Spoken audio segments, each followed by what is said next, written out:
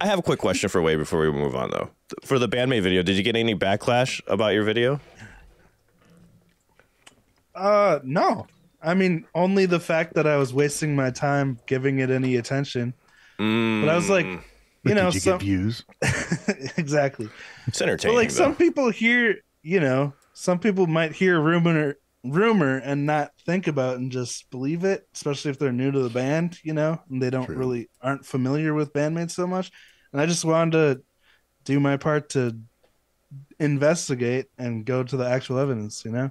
Yeah. Why not? Why not prove it wrong? Right? Well, like what's the downfall? It's a good thing to do because people do ask legitimate questions in Google search, like stuff like that. It's this bandmaid overdub, and hopefully your video pops up and people are like, oh, I guess it's not, you know. So I guess that works out good. So you guys think I've been working on my Love Bites breakdown video for like 3 weeks, but then when this idea came up, I was like so much more driven and passionate about it. Probably because you've already broken down the song so well. So I'm like, should I even make this Love Bites video? But I was like, I really want to get a video out for my Wave Potter Films channel this week and have like an actual regular upload schedule for this year and try that out. So that's mostly why I decided to make it, is because I was really passionate about it and it just came out, you know, flowed out. Bill B says one guy was pissy about it. He said Wave just wanted views. And here's my response to that. Of course he wanted fucking views. I'm a YouTuber. Fucking, like, are you serious? Like, dude, I mean, I even watched it and I knew it was bullshit.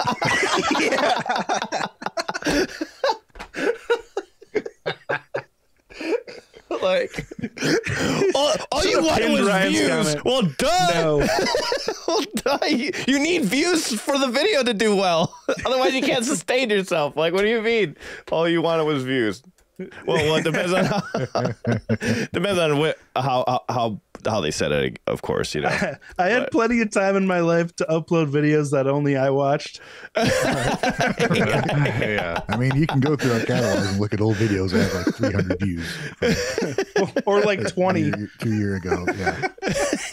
If you are enjoying these clips from our full podcast, make sure you like, comment, and subscribe. Turn on all those notifications so you don't miss out when we go live on Sunday, which is always the same time at 9 a.m. Mountain Standard Time. And if you can't catch it there, we're also on Spotify and future streaming platforms in the future, because that's where the future takes place. I don't know. Just hit subscribe, guys.